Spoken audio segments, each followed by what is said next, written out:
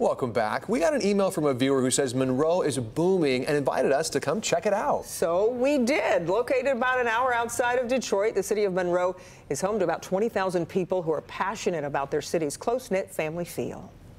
I love my baking, my family, my grandkids, my vendor family. We're all close-knit. Everybody wants to help each other out. It's a nice town to live in. Doug Russo and Denise Willis oversee the city of Monroe's Farmers Market. The market's fun atmosphere and community feel have been a central gathering spot for Monroe residents and visitors for more than 93 years. Patrons and vendors alike are happy to be a part of a market community with such high-quality product offerings and even better people.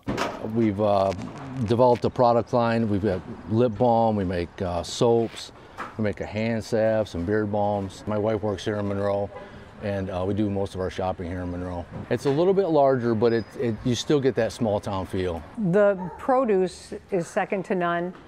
We've got some great jewelry makers. We sell vintage items and antique items. We've got photography. We've got handmade items. Jeffrey Albergo, a Monroe resident since 2000, dedicates most of his free time to studying this history and documenting it through his photography, while also capturing the city's surprisingly diverse wildlife. What's really cool about Monroe is there's history on every corner. The Battle of 1812, River Raisin National Battlefield, that's here. We have probably one of the best African-American painters, Robert Duncanson, who lived here from 1821 until 1872 when he passed away. From antique stores, small shops carrying novelty items, to the Labor History Museum and even the scary Michigan Museum of Horror, the Monroe residents we spoke with recommend visiting a variety of places. Perhaps our favorite place to visit in the entire city is Scallywag's Dog Bakery. Yes, you heard that right, a dog bakery. We make very simple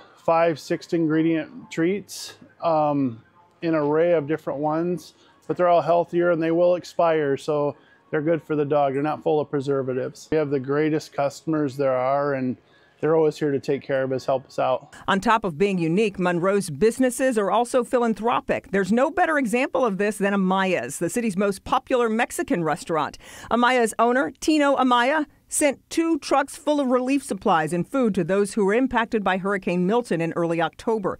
Tino grew up in Ohio, but is thankful for how Monroe has embraced him and his family. I'm a transplant to Monroe, but the city just embraced me and my family, and it's been beautiful for us. I think it's a great city. I think we have the best citizens on the planet. I think there's a lot of great opportunity here for growth, and I think now that we have some new leadership here downtown, there's some great opportunities for new businesses to really get in and make a mark. And the Monroe Farmers Market is tomorrow until noon. It's on East Willow Street, and this is their last weekend outside. After that, they're going to move inside.